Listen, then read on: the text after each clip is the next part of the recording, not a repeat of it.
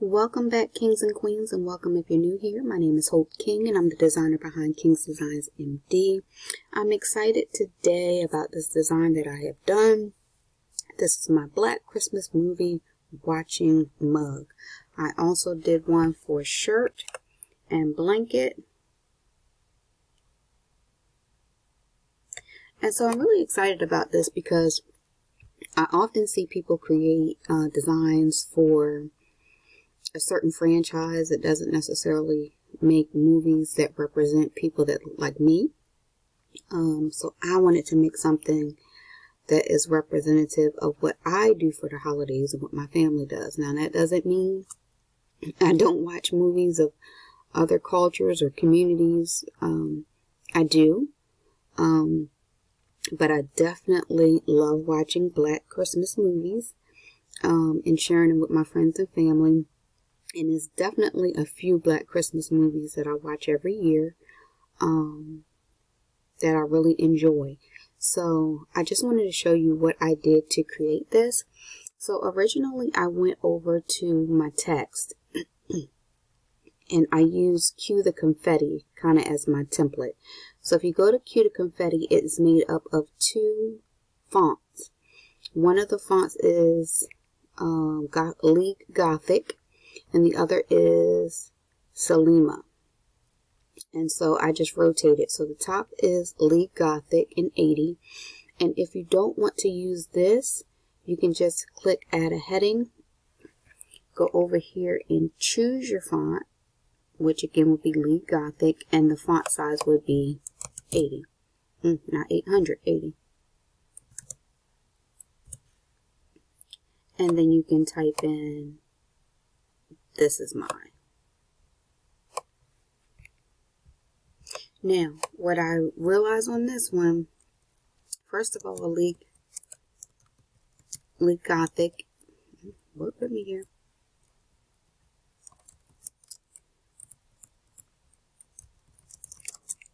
Home row keys, people, home row keys. My fingers were not on them. So, League Gothic here is spaced out. And so, if you go up here to your spacing, it should be at a 75, about a 75, I believe. Or 175, rather. And mine is set to 176. So, you know it's about close to that. And then you can do another text box. And that second font is the Selima that I told you about. And my font is actually set to a 120. So you can just start typing. And I'm going to add a separate page just so you can see how clean this is when it's separated. So this is mine, and this is the Selima. And we'll type Black Christmas movie.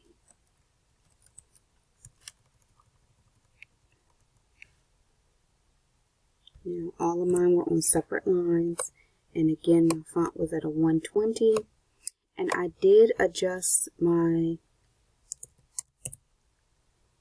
oh, come on. 120. I did adjust my line spacing. I'll just pick from here.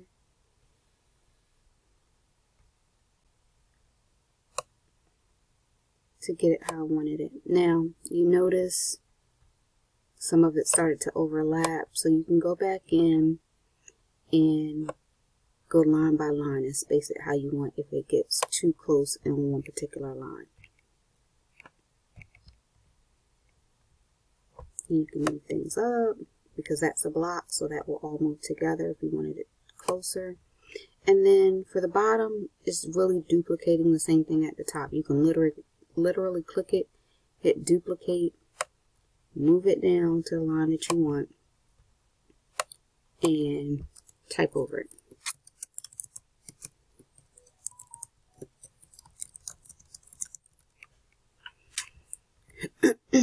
Now for me, let's see what font did I use. 80.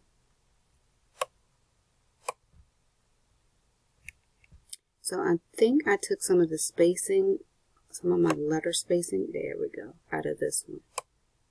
And so now that's at 101 letter spacing. And so there you go.